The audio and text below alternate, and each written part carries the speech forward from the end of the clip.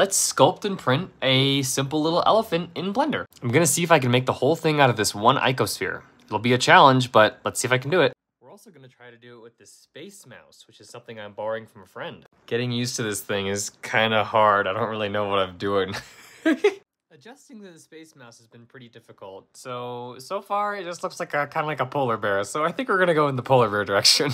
He's kind of cute. He's a bit of a blob, and it was kind of intentional, but hey, it's kind of cute. And I'm getting better with the space mouse. So yeah, we learned something and I like him. How cute. And I think it's ready to print. So let's send it to the K1. And it's done. Kind of looks more like a wombat in person. Cute. I like it.